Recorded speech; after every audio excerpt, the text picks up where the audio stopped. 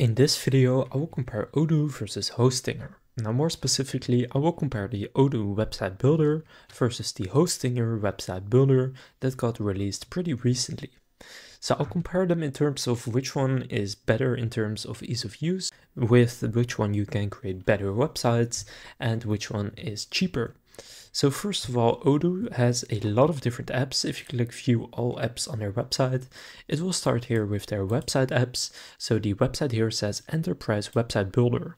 So it mainly focuses on building websites for enterprises. Then a different app right here is e-commerce. So if you want to sell your products online on that website, then you will need to get both of these two apps. Now in terms of pricing for Odoo, you can use one app for free, so you could use, for example, the website app completely for free with unlimited users.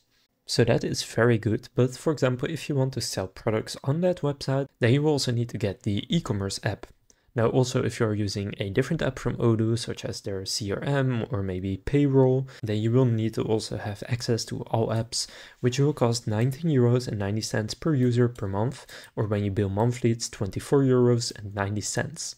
Now comparing this to Hostinger, if you go to hostinger.com, this right here is the hosting package, but if you click website builder and then here Hostinger website builder, there are two types of website builders that they have. If you scroll down, you have the premium website builder, which gets you the essentials you need to create a website, but then you also have the business website builder, which is to grow with advanced AI tools and e-commerce features. So for most businesses, this one right here is best, and this only costs $4 per month, and this is for a 48-month term. Then it will be $9 per month when you renew, which is also really cheap.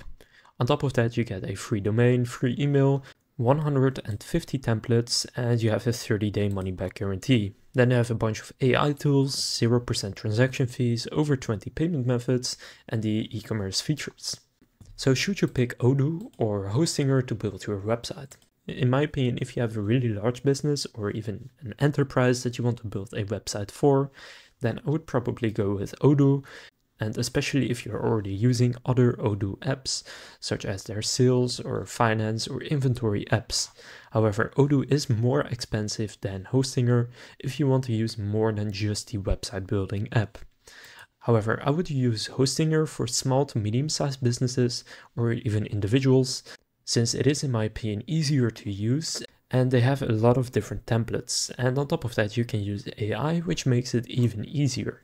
So if you're looking for the easiest website builder, then I would go with Hostinger, and perhaps Hostinger is even the better website builder compared to Odoo, but still, if you want to build a website for enterprises, then I would go with Odoo because of its many integrations with the apps that are offered inside of Odoo, which will just help you keep everything in one easy software.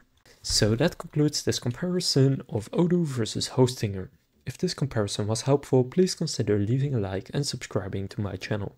With that being said, I will see you in the next video.